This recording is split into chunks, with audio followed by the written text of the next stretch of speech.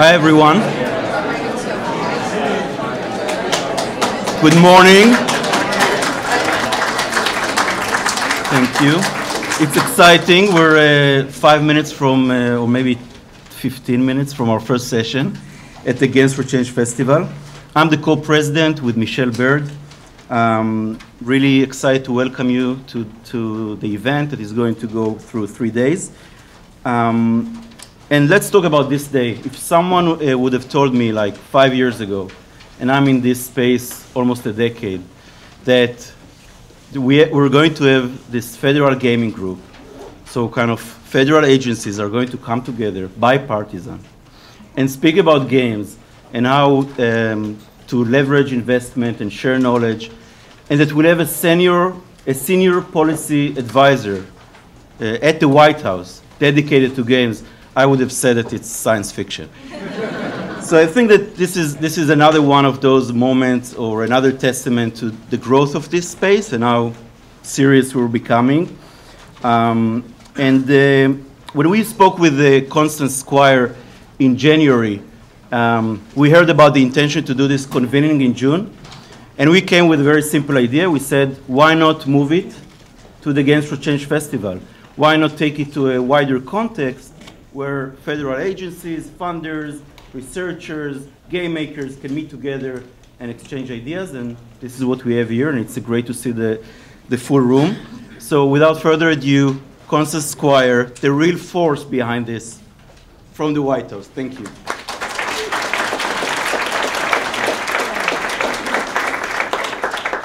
Well, good morning, and I have to say I'm totally amazed and humbled that so many people showed up today. So thank you from the very bottom of my heart.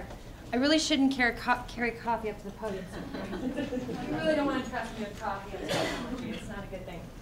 So good morning. I want to make sure that first I thank both Michelle and Ozzy. You guys do an amazing event, amazing. And it was such an incredible opportunity for us to be able to partner our group in DC with this event, because I know the talent that comes here, so I really want to thank you for that opportunity. I also want to be sure and thank Susan Gold, who's sitting right here. Without her work on this, this never would have happened. You know, the White House, my office is the Office of Science and Technology Policy. We're really good at steering, but not as good at oaring. We simply can't always be the people who make things happen, and without those doers, we can't get very far. So, Susan Gold, I will just worship the ground you walk on forever. So let's get into business. I want to say first and foremost, I'll do a couple slides because I want you to know who we are. But this event is to start networking our communities. So when I first took this position in the White House to work on games, number one, I couldn't believe they were creating it.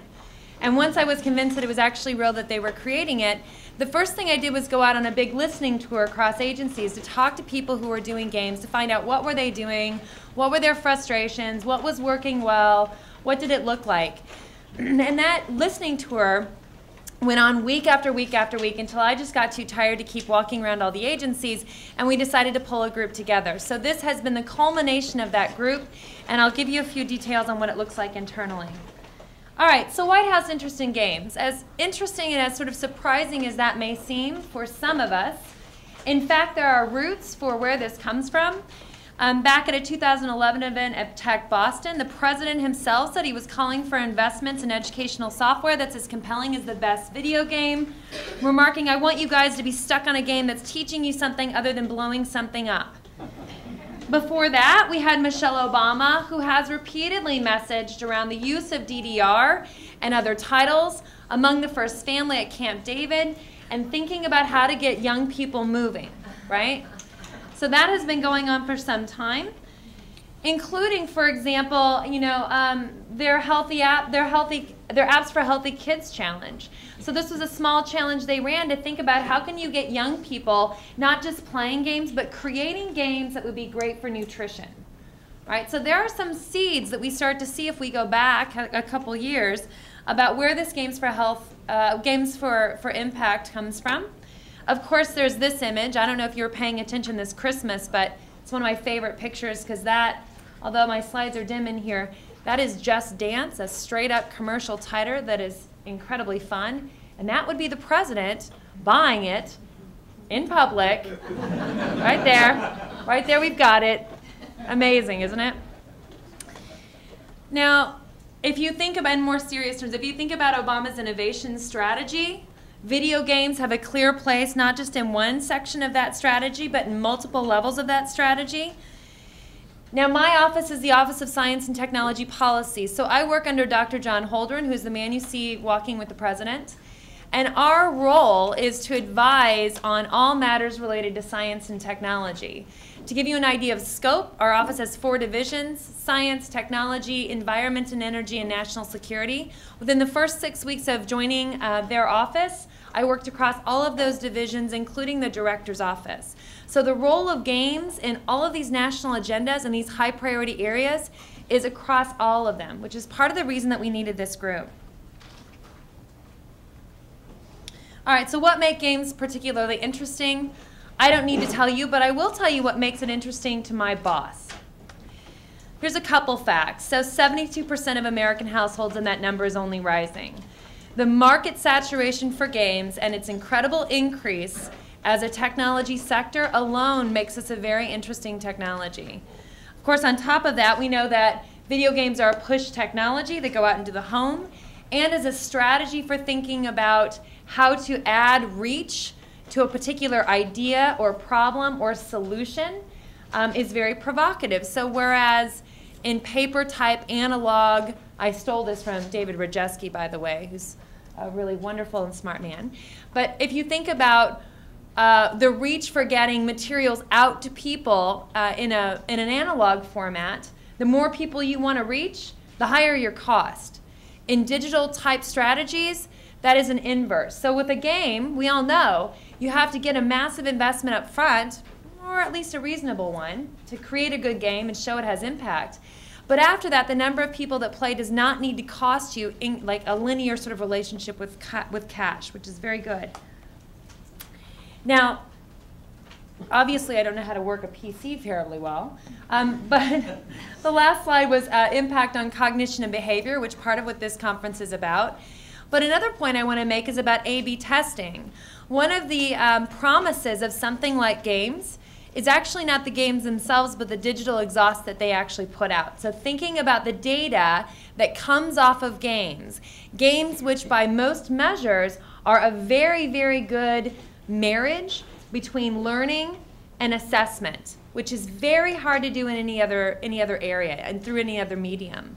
So A/B testing is really where you can start to think about doing large-scale trials of comparing different formats and comparing different strategies, comparing different game mechanics and pieces of curricula in a way that you can start to make leverage on how are they best suited for audiences.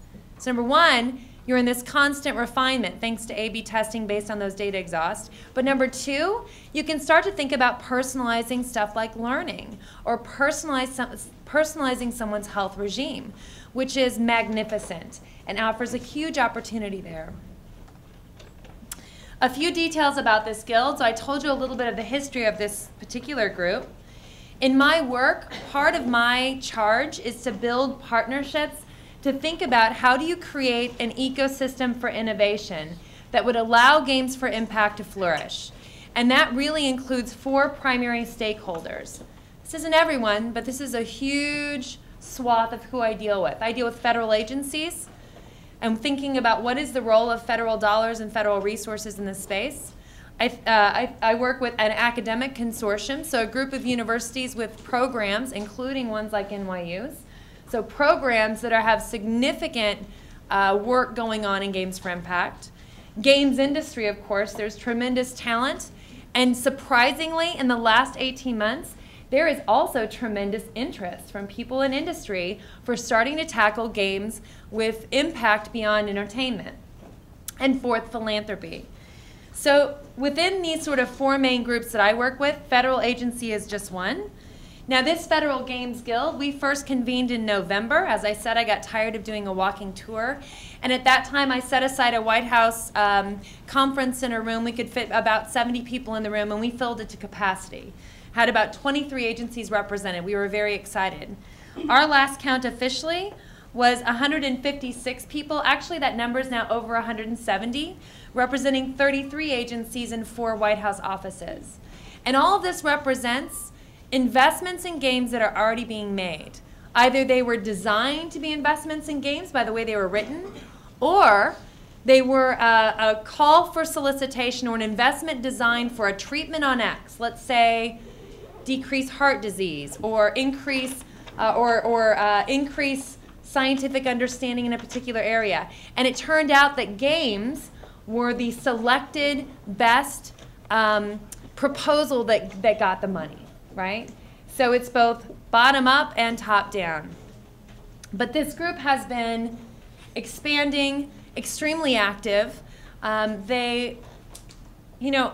Federal agents, just like the rest of you probably, are overworked and underpaid.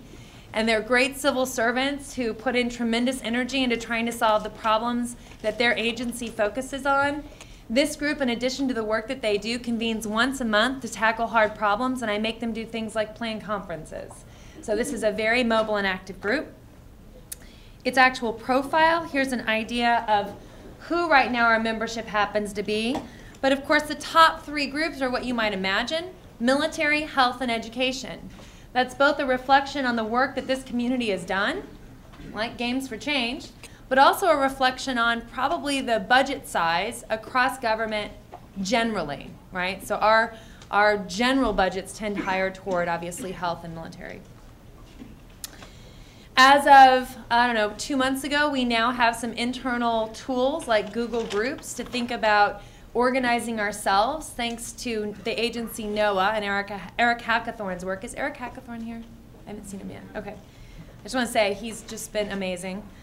And we're also working with the Joan Gantz Cooney Center at Sesame Workshop we will be helping them fill out basically a grant tracker so that we can start making it clear to audiences like you what kind of investments are coming out and where you can go find more information on them. So part of trying to reach out means making our stuff more transparent, which is not an easy task.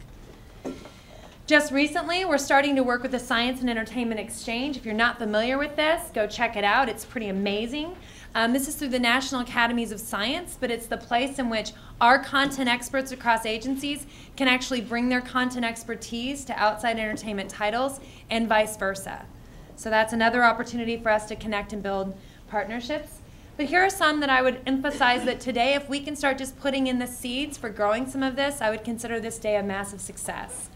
So as far as opportunities for external partners, networking, networking, networking.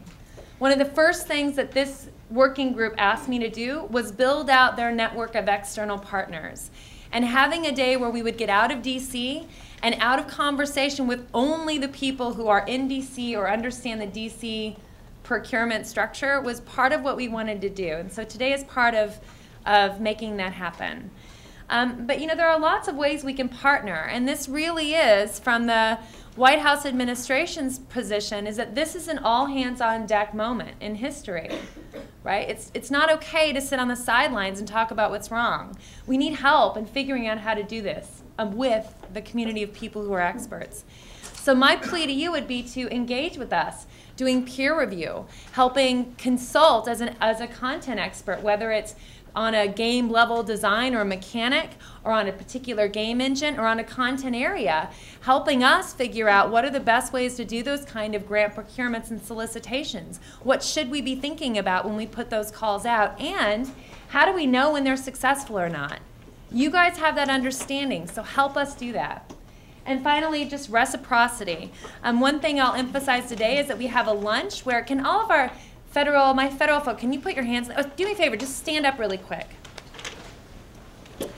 So each of these members will be sort of guiding, hopefully, a group out to lunch to have a conversation on topics that they're interested in. I will end here, but I will say this. So I come from academics, and one thing that I've learned over the last year of working within the federal government is that the agencies have some fairly good ideas about national challenges that are crucial for us to solve. And those agencies are filled with content experts who care very deeply about those problems. So for example, childhood obesity. And they not only do they care about the problems, but they actually know which framing of that problem has the most impact. So let's take children's obesity. So you could design a game on, I used this earlier, you could design a game on, for example, drinking 8 glasses of water a day. And that's good for your health. That's good. But the truth is that the real lever, as known within the agencies, would be something like get a kid to get 60 minutes of play a day, 60 active minutes, and suddenly your effect goes through the roof. So agencies actually have not only incredible momentum and investment behind solving some of these hard problems, but they actually know quite a bit about how the problem needs to be framed, how the impact needs to be framed for us to really get some leverage on it. So one thing I would really strongly ask and plead for you to connect with is thinking about how to help us solve some of those problems that the agencies are tackling. Because they're the same problems that this group cares about. Civic engagement, the health of our community, revitalizing our democracy, right? Engaging the unengaged, thinking about science literacy as a new form of civic understanding. These are all topics that agencies care about. But if we can start to build that network, I think we can make a lot more traction.